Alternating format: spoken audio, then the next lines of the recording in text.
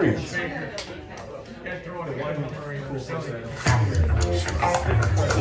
right, everybody, welcome back to the Mick Sterling Experience. Yes. This live studio audience having a great time. Mick Sterling presents Partners with Unlocked Mission, uniting communities through music and music education. Unlocked Mission partners with the performance ship Joyful Noise, visiting communities along the Mississippi River to entertain and educate musicians of all ages and abilities. Online at unlockedmission.com. All right, let's take it away, Mick Sterling. Thank you, Matt, very much.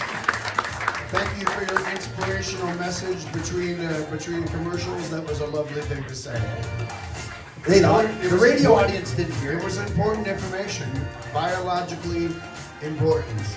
It certainly was. Radio audience, don't be unnerved here. It was all very impressive.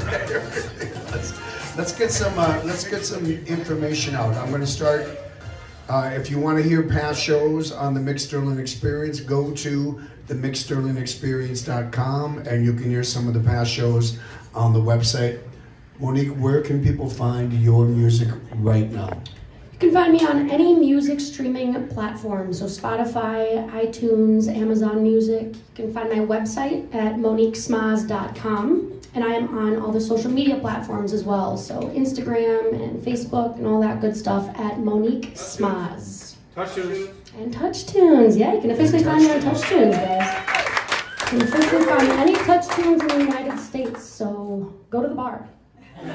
That's really a huge thing, isn't it? I mean, yes. really just a fantastic accessory to hear your music. Absolutely, no, I'm so grateful for that opportunity. I mean, it's cool. It's cool for all of us. It's cool for my friends and family to go to some of our local watering holes and hear my song on the speakers. I mean, it's kind of an unreal experience. So it's yeah, it's been cool. There's a great you know John Mulaney, comedian John Mulaney. He does a great bit of, he went into some restaurant with the old jukeboxes, and him and his friends did a prank on the restaurant where they played Tom Jones, It's Not Unusual, like 16 times in a row just to see people would get mad, how mad they'd get. And then after the 16th time, it changed into What's New Pussycat? And then it went back to It's Not Unusual, and the whole restaurant's like exploding in anger. That's not gonna happen on TouchTunes. Well, feel free to play Let Me In over and over and over again. And then whatever you guys gotta do. There we go. That's it. Let's talk about your songwriting method, because I think that's such a unique thing for every songwriter. When I wrote songs, I would write from 5 in the morning till 7 in the morning. That's when I woke up. I would write if I had a project that I wanted to get done. How was your process? When does it happen? Yeah. So I spend about half my time in Nashville, Tennessee right now, and half my time here in St. Paul, Minnesota. So songwriting looks a little bit differently when you're doing it alone, which I often do here in Minnesota, and versus when you do it with kind of a bigger group, or typically 2 to 3 other people are in the room down in Nashville. So yeah, like you kind of said, in Nashville, you schedule out more of a 4-hour time slot where you get together and you know that you're going to walk in this room with an idea and you're going to leave with a song. Here, when I do it and I do it alone, it's a little bit more like if I get something, I'll grab that guitar and I'll try and make something more of it. But I'm not, when you're working alone, I'm not really as, on the book and by the time and stuff like that. I'm more just when it comes, and I pray to God it comes. But yeah, so it's a little different depending on where I am. But Let Me In, I wrote up here in Minnesota with a dear friend of mine, Colin Johnson. He's a fabulous guitar player, and I kind of had that idea before a show, and I just taped it as honestly show promo, and was like, hey, here's a little bit of a new tune, come out to this bar I'm playing tonight. And some people were like, wow, I really dig that song. So I had to go back and kind of plot and plan and finish that out. So things like that will happen where all of a sudden you have half of a song and everybody's waiting for the other half, and you're like, oh shit, all right, let's figure this out. I don't know. That lyric, I don't love you, is a really powerful lyric. Like, you just don't hear that flat statement. It's huge. You know I don't love you, but you should let me in. That's a bold stance. You know, I haven't really heard that stated in that plain of a way. And sometimes I think, you know, the less words you can say, the more powerful the lyric actually is, which I think that's a... And as a young songwriter, most young songwriters go on too much, blah, blah, blah, blah, blah, and they don't get to the point. That line is very interesting to me. That's a huge line with very little syllables, but they're powerful. It's interesting. I mean, it's not anything we all haven't thought, right? Yeah, but it hasn't been said in a song that plainly to me. I think that's interesting. That really struck me. Talk about the people going to Nashville, the mystique of Nashville. Once you're in Nashville, yeah, I mean, it's different. Does the mystique go, or does it? What is it about that town that is obviously it's a music city, music town, but talk about the inside of when you're actually there. How's that feel? Yeah, Nashville is a different beast. I will tell you that. Right here, right now, it's tough. It is just as hard as everybody says it is. But I'm a big believer that the cream will rise to the top and the best will still be seen and be noticed and things like that. I think people get very nervous when I say Nashville that you know you're going to get lost along the way, because Nashville is huge and there's so much talent there in all aspects of that word. And I feel like people not so in the music industry forget that it's an industry because it takes more than just a songwriter or more than just, you know, the performer themselves. There's a lot of people and work and things that have to be done on the back end. And all of that back end lives in Nashville now. So, you know, yes and no to answer your question. I feel like the mystique does still exist. Even when I go down, I'm still kind of a newbie in the town. So it still is all the fun and exciting things that you think of Nashville as. But I also do think I've kind of found my way there. And once you find good people, people you trust, people who really believe in you, I think that it's easy to succeed really anywhere. That's a huge component to success. It has nothing to do with me, but so much to do with you guys.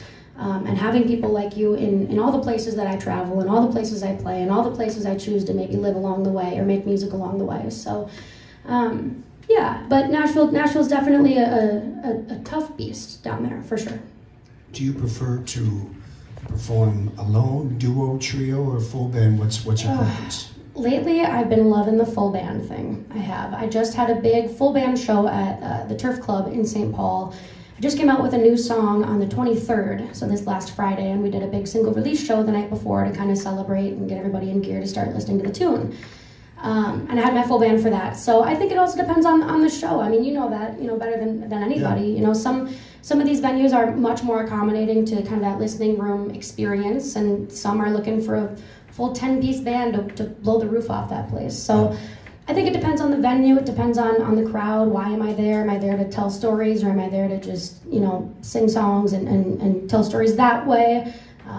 But yeah, I do a little bit of duo stuff. I do some trio stuff. I do full band stuff. So wherever you do find me, you'll sometimes see some people on stage with me. Sometimes it's just me that's telling stories and talking to you guys. So yeah, but lately I've been really liking the full band thing. I want to get to the next song after this next segment, because I want to hear the new. Can you do the new song? Yeah. This is wonderful. That's great. There's a lot going on in your career right now. There's a lot of people that have opinions. Yeah. And when you hear opinions, do you want opinions? I listen to my mom. Yeah, I still do the mom. I pull the mom phone call card. No, I do love to hear opinions, because I think that, you know, sometimes it's easy when you hear the song over and over again to think it is the best song ever, or to think it's the worst one. So I think sometimes it is good to have some outside opinions, but I think you need to create your own boundaries for what is too far and what's not far enough as far as opinions go. And at the end of the day, you absolutely have to trust yourself. You can have a million opinions in the room, but at the end of the day, you have to make that decision, or you need to put out that song, or you need to go to that show and perform it. So trust yourself, but do it with a listening ear, I would say. Mm-hmm. Talk about your band dynamics when you have the band with you. Who is the leader of the band? Is it you, or is it like a musical director that the band follows and everybody knows it's you? Yeah. So I'm my own band's MD, musical director. Okay. So I get out all the charts and I make those set lists and I kind of call some of those shots. So right now me, but everybody plays a very crucial role in the full band shows. I mean, kind of going back to opinions and things like that, having those rehearsals and hearing things from the band that is still experiencing the show in the same sense that I am from the stage. Hearing some of the critiques that they might have, or new ideas or song set lists or whatever that may be, is very important. But yeah, as of right now, I am the MD of my band. Yeah. I received some great advice a long time ago from a guy that was managing me, and I was new. I wasn't the leader of the band. They hired me to, but I was the front person, and I would defer to the leader of the band for everything. And he finally goes, "The audience thinks you're the leader of the band. There's no way the audience would know that the bass player is the leader of the band. They're not going to look that deeply. The front person is the leader of the band, whether it's true or not. And being the front person, you obviously feel comfortable being the front person. Yeah, it comes across. Yeah, we're in good hands, folks. We're in very good hands, and we're going to have a lot more. Monique Smaz, ladies and gentlemen, on the Mick Sterling Experience. The Mick Sterling Experience has hit the airwaves. I don't know what's going to be said, I don't know what's going to happen, but I know it's going to be real, and I know it's going to be organic, and I know it's going to move you. Joe Flip on the Mick Sterling Experience. Ladies and gentlemen, Kate Fierro. Starting there, Sierra Lee's Hill. You can hear a new episode of the Mick Sterling Experience each week. Join us right here on this station, and we hope to see you then.